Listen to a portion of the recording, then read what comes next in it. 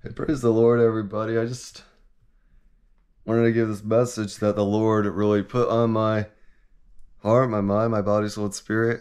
It's just amazing.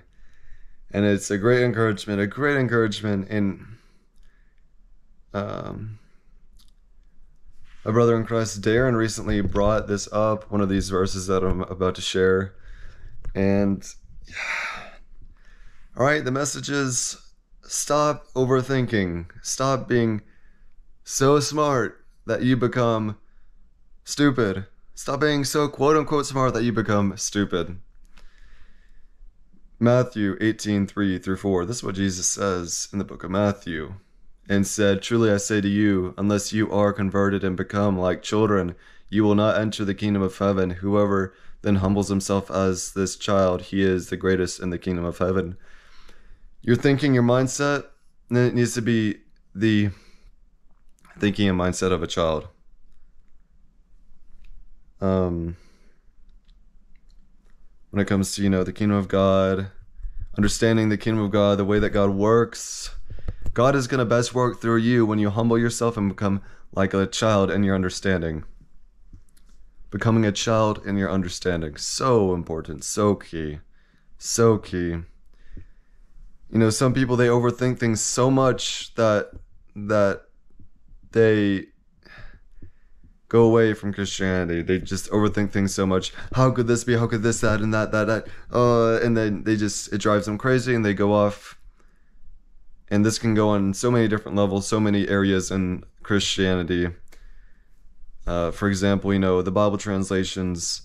There is translation contradictions. Yes, there is translation contradictions in the English Bibles. Especially the King James Version. Oh yeah, especially the King James Version. And the King James Version, it's my favorite, if not one of my most favorite translations. Oh yeah, there's contradictions in it. There's translation contradictions in it. The theme still remains the same. The meaning still remains the same, but there is translation contradictions in it. But even how it is, we're able to understand what's going on. We're able to understand the meaning, the theme. The theme, does not change, okay? But there's no translation errors in the Word of God, okay? God had it be this way. There is translation errors, and God had it be so. You want to know why? To see who are his true children and who are not. To see who's gonna go by, oh, this has an error in it. No, I'm going away from Christianity. There is an error in it. He let it be so, to see who are his true children and who are not. Let's go on. 1 Corinthians 2:1. And when I came to you, brethren, I did not come with superiority of speech or of wisdom, proclaiming to you the testimony of God. See, when Paul talks about how he didn't come with wisdom of speech, perfect, nice, college paper essay language, speech. He came with the power of God, being led by the Holy Spirit. Romans 1:22, professing to be wise, they became fools. This is the exact message. Don't become so smart that you become stupid. Okay, it has pleased God. It has pleased God to make these things so, to see who will truly follow them and who won't. You guys know the verse. I'm sure a lot of you guys, you know this verse, you've heard it. Without faith, we cannot please God.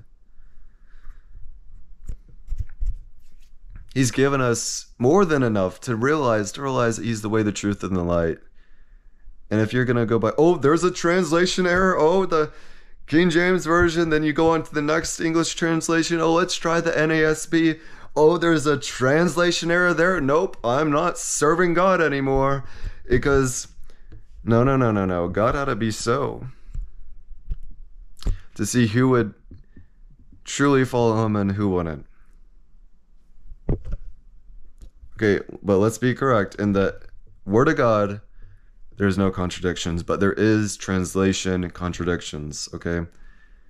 The Bible is first written Hebrew and Greek, okay? Hebrew and Greek, all right? But even with the, the translation contradictions, the meaning, the theme, the story remains the same, okay?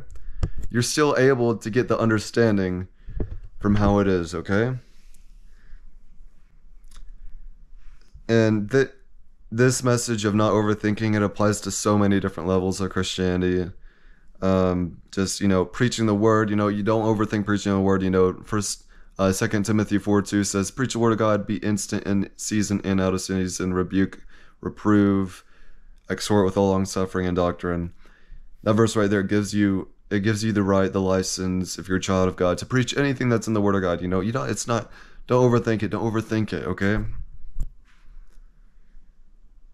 And, when it comes to, now I'm actually attending a Bible college currently, but when it comes to Bible colleges, I've heard how people, they go to Bible college and they'll get into certain classes, maybe like it's theology classes, and they'll go, they'll depend so much on the theology and how, this has to be lined up, this, that they end up leaving the faith. But, if they were really of the faith, would they actually have ended up leaving it?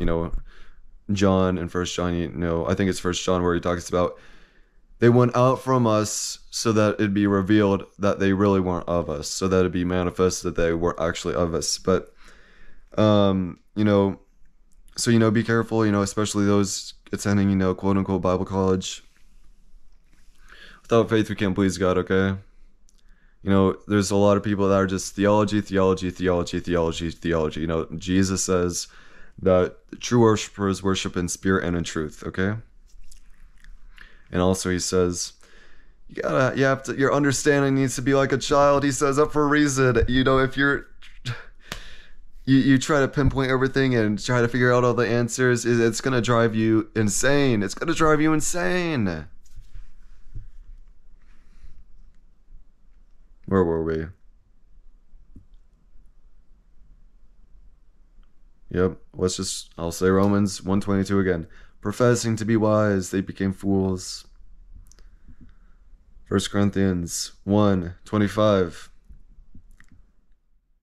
Because the foolishness of God is wiser than men. That's key. Because the foolishness of God is wiser than men, and the weakness of God is stronger than men. I'm telling you, if you're having trouble overthinking things, bind those wicked, they might be wicked spirits, just bind that, whatever, bind it, say, Lord, give me understanding, give me perfect faith. There's a gift talked about in 1 Corinthians, I believe it's around the lines of the gift of faith.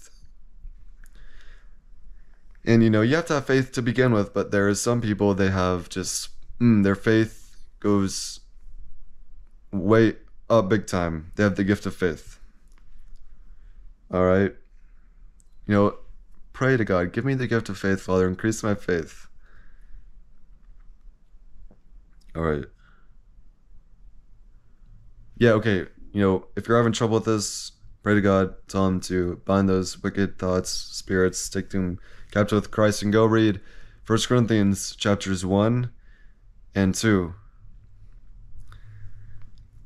The full chapters, they're just amazing. 1 Corinthians 1:20. Where is the wise man? Where is the scribe? Where is the debater of this age? Has not God made foolish the wisdom of the world? Has not God made the foolish? Has not God made foolish the wisdom of the world? Has not God made foolish the wisdom of the world? Yes, God has made, the quote-unquote wisdom that this world thinks that they have, foolishness.